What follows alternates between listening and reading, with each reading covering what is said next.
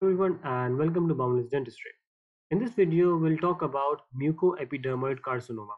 Although this is a rare carcinoma, but in terms of malignancies that are affecting the oral salivary glands, this is one of the most common malignancy that affects the oral salivary gland. So in this video, we'll talk about everything that is related to Mucoepidermoid Carcinoma. So let's get started.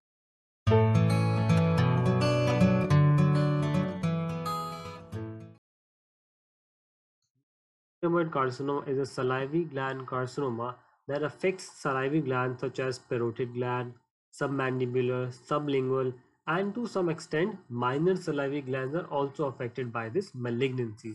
As you can see in this clinical picture, this is palate, and as you can appreciate, a swelling is present over here. So this malignancy has affected a minor salivary gland. So Mucoepidermoid carcinoma does have an impact on the minor salivary glands. Now, if we talk about the different cells which are present in mucoepidermoid carcinoma, we have mucous cells, epidermoid cells, and intermediate cells. Now, in terms of primary salivary gland malignancy, this is amongst the most common malignancy that affects the primary salivary glands, which includes our parotid, submandibular, and sublingual glands. Now, although this is a rare malignancy, but the age range is wide. Most commonly, we see a peak of cases in terms of patient being aged around 20 years of age and 60 years of age. Now, if we talk about the locations where mucoepidermoid carcinoma attacks, or intraorally if we speak, so it can affect palate, cheeks, lips, and tongue along with retromolar pad. However, if we talk about extraoral location of mucoepidermoid carcinoma, most frequently affects the parotid gland. Although the number of cases in both males and females is almost equal, but slightly greater number of cases are observed in female patient. As you can also see in this clinical picture, this is where the parotid gland is present, and you can appreciate a large swelling which is present around the parotid gland. So one of the differential diagnoses can be mucoepidermoid carcinoma. Talk about what are the etiology which is responsible for mucoepidermoid carcinoma. Firstly, there are some genetic factors, some mutations which are passed along the family chain, and that can increase the chances of a patient to suffer from mucoepidermoid carcinoma. Along with that, two other important causes which are associated with mucoepidermoid carcinoma are radiation. For example, the patient is being treated in head and neck region for some other cancer, and that radiation or radiotherapy, even chemotherapy, both radiotherapy and chemotherapy for some primary cancer which is affecting the head and neck region, it can lead to mucoepidermoid carcinoma. So genetic factors, secondary to radiation, and secondary to chemotherapy, these are the three factors, the three primary factors which are responsible for causing mucoepidermoid carcinoma. Now, if we talk about localization, primarily parotid gland is affected by mucoepidermoid carcinoma. However, palate, submandibular gland, and can also be affected intraorally. So this is all about etiology and localization of mucoepidermoid carcinoma. Generally, mucoepidermoid carcinoma is divided into two categories. There is low-grade mucoepidermoid carcinoma and high-grade mucoepidermoid carcinoma. But first, we'll talk about the general clinical features which can be appreciated in a patient who is suspectedly suffering from mucoepidermoid carcinoma. Most frequently, these patients are asymptomatic. As you can see in this clinical picture, this is the palate, and a swelling is here between the first and second. You can see molar, there is swelling over here, and we can suspect that there is some sort of abnormality which is present. So initially, patient will not feel any symptoms, for example, pain or discomfort, but as the swelling will gradually enlarge, then the patient will actually start to feel any symptoms of pain and discomfort, such as dysphagia and having speech difficulty along with pain. Now, the clinical features mainly depend on the size of the tumor and grade. For example, either it's low grade or high grade. Now, this mucoepidermoid carcinoma can also mimic a cyst, mucus draining cutaneous fistula as well. Now, as I've mentioned, there are two types of mucoepidermoid carcinoma. There is low grade and there is high grade. So we'll talk about both of these two grades in more detail. Firstly, if we talk about low grade mucoepidermoid carcinoma's clinical features, as you can appreciate, this is a clinical picture, and you can see this is of palate, and some swelling is present over here as indicated by this arrow. So in low-grade mucoepidermoid carcinoma, these swellings gradually enlarge. They are very slowly growing in nature, and slowly and over a period of years they start to enlarge, but slowly. The mass, as you can see here, palate, it will generally be painless. Along with that, they usually do not exceed more than 5 centimeter in the widest diameter. Now, if we talk about more detail about low-grade mucoepidermoid carcinoma, they are not encapsulated as we can appreciate histologically. Along with that, if we appreciate histologically, there will be numerous cystic cavities. These swellings, if we palpate it, they will feel to be fluctuant.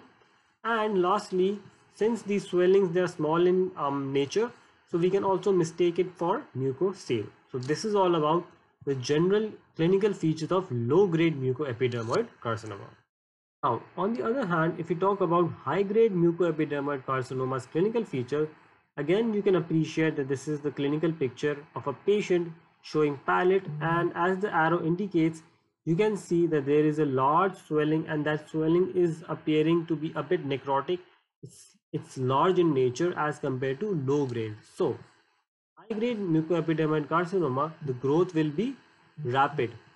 And if, for example, a parotid gland is affected by mucoepidermoid carcinoma, facial nerve can also be damaged, and this can lead to facial palsy. Along with that, patients who are suffering from high-grade mucoepidermoid carcinoma, they can feel symptoms like trismus, which is difficulty in opening mouth, dysphagia, that is difficulty in swallowing, some ulceration, as you can see in this clinical picture, we can appreciate some ulceration which is present. Along with that, there can be some numbness of the adjacent regions because the nerves which are associated with this pathology. Now, since this is a high-grade mucoepidermoid carcinoma, it grows rapidly. So it can affect lymph nodes which are adjacent to the area which is draining this area basically. Basically, it's the cervical lymph nodes which are affected. Along with that, if we do not manage this disease at a proper time, earlier time, and as it has not progressed further, if it is progressed further, it can lead to distant metastasis to lungs, bones, and brain most commonly. One of the most important ways to confirm our diagnosis is histopathology.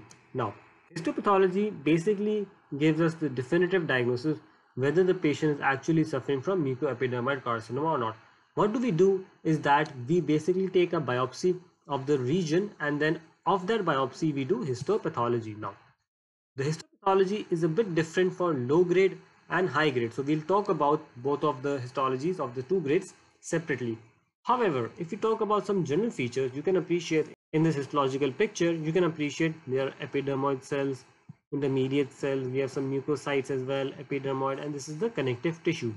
So histologically, basically how do we grade this mucoepidermoid carcinoma? We grade this on the basis of histology. We look for cyst formation, cytoplasmic atypia, we look for the number of mucous, intermediate, and epidermoid cells which are present, and then we try to analyze the growth pattern by observing the histological slide. Firstly, talking about the histology of low-grade mucoepidermoid carcinoma, there are increased number of mucous cells as you can appreciate in this histological picture. Also, you can appreciate that there is increased cystic spaces. As you can see, there is numerous cystic spaces available here. However, intermediate cells and epidermoid cells will be less in number as compared to mucous cells. Along with that, there will be decrease in cellular atypia. So this is the features that you should keep in mind, because in high-grade mucoepidermoid carcinomas histological slide, all of this will be reversed. So this is all about how do we actually look at the histology of low-grade mucoepidermoid carcinoma, and this is very important because the histology gives us the definitive diagnosis.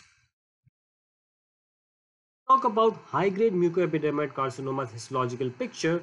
As I've talked before, it's the complete opposite of low-grade mucoepidermoid carcinoma. There will be increased epidermoid cells, increased intermediate cells. However, the mucous cell will be decreased, as you can also appreciate in this histological picture.